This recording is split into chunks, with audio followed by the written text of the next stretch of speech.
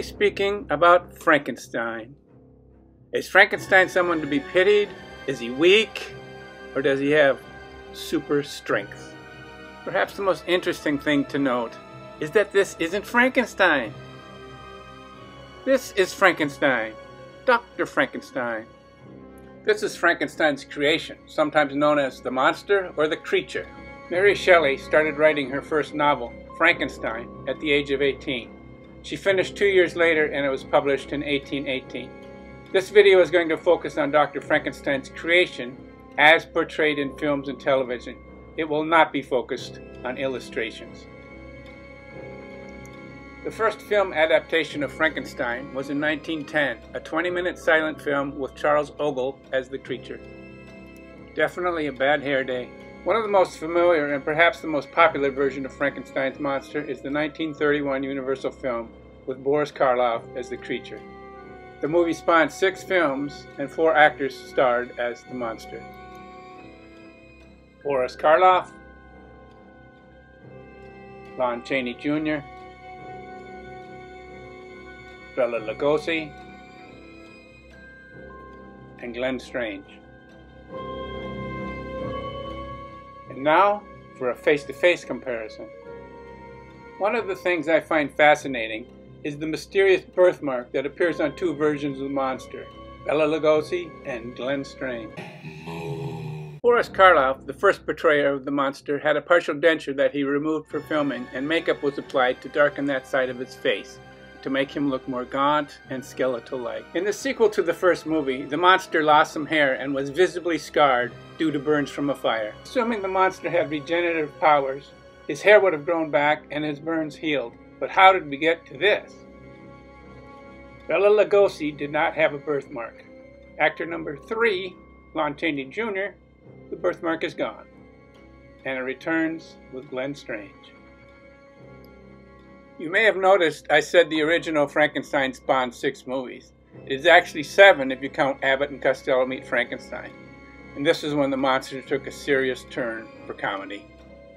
And in the 1960s, the monster took a complete turn to comedy with the television show The Munsters. According to Universal Studios and the show's writers, Herman Munster was another creation of Dr. Frankenstein. Herman Munster was portrayed by Fred Gwynne. Look for yourself, but it is hard to find a scary-looking Herman. He's seen as happy, sad, surprised, sometimes angry, but rarely evil or mean-looking.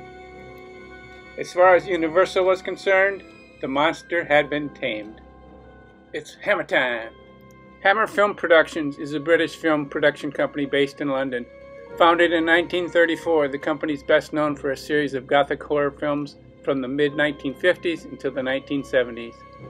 Universal Studios trademarked the makeup for the Frankenstein monster, so in one sense it's comparing apples to oranges. One of the differences Hammer brought into the mix? Color. Now blood could flow red. While Universal Studios had the terrible trio, Karloff, Chaney, and Lugosi, Hammer Films had the dynamic, demonic duo, Christopher Lee and Peter Cushing.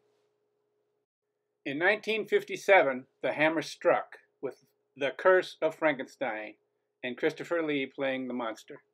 Like the first Universal Frankenstein film, Hammer's Curse of Frankenstein generated 6 more movies. And like the Universal series, a lot of the continuity went out the proverbial window. Although Christopher Lee only played the monster once, he went on to bigger and better things. Here's a side-by-side comparison of Hammer's monsters created by Dr. Frankenstein. Although it must be noted with reboots and differing storylines, they were not all the same monsters. The number of films with an appearance of Frankenstein's monster is in the hundreds. This list is approximately half of the Wikipedia listings, A through H. So honestly, I can't go through them all here. I will look at a few notable B-movies and drive-in features of the creature. I Was a Teenage Frankenstein follows the doctor as he creates a killer monster from a disfigured automobile accident victim. Bitchin' body, bad face. Sounds like every teen's angst over acne.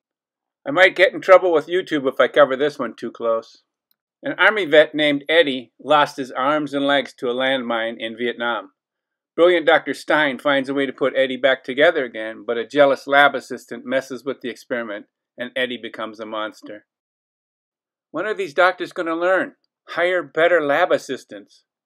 What if during World War II, Hitler, who is in possession of the Frankenstein monster's heart, arranges for the heart to go to Axis member Japan, who in turn experiments with it by putting it into a young boy, just as the atomic bomb in Hiroshima blows up and radiates the boy? Yep, Frankenstein grows up to a giant size and starts fighting with other Toho monsters. The original plans included a sequel where giant Frankenstein fought Godzilla, king of the monsters. But deals were cut, substitutions made, and another fighter stepped in at the last minute. But that's another story. Oh, that's the most unheard of thing I ever heard of. Wait, there's more. Put this in your pipe and smoke it. Jesse James meets Frankenstein's daughter. Here is another chiseled and buff monster. And let's not forget Frankenstein and the Space Monster.